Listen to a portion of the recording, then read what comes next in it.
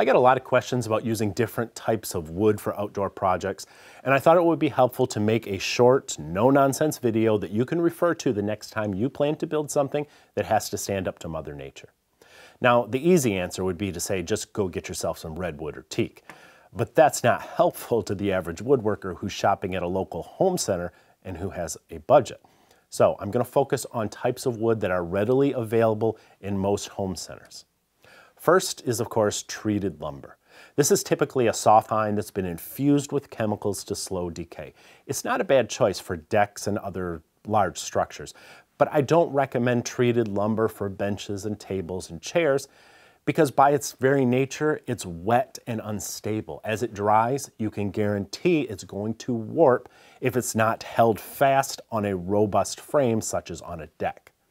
And the chemicals inside it are not intended for regular skin contact or anything related to serving food. Untreated construction lumber, such as fir and yellow pine, are slightly better choices if you find some that's relatively dry. I've seen pine furniture last several years if it's properly taken care of. That means keeping it well sealed, especially if it's in contact with the ground. And like it or not, the best way to seal pine fully is with good quality paint. And keep an eye on it so you can add a fresh coat whenever it begins to crack or starts to flake. You have to keep the water out if you don't want pine furniture to rot.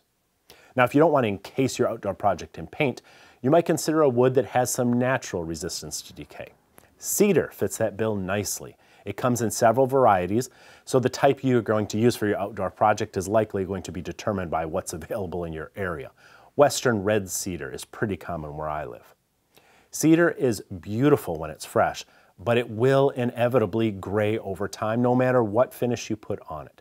And since that natural gray patina looks a lot better than the aging, flaking finish that you'll have, I recommend just leaving it bare and embracing the color change. It's going to last you for decades.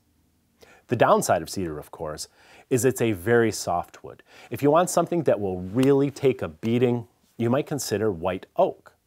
Unlike red oak, white oak contains compounds that reduces its ability to absorb moisture. It's not as rot resistant as cedar, but it was good enough for shipbuilding in the old days, so I'd say it's up to whatever your backyard's going to throw at it. Like cedar, there's little use in trying to keep white oak looking fresh and new forever, especially if it's exposed directly to rain and sunlight. So my recommendation remains the same. Just leave it bare and let it patina naturally. Of course, the type of wood that you use is meaningless if you use the wrong glue or fasteners. I highly recommend an exterior grade glue like Titebond 3 or a polyurethane adhesive.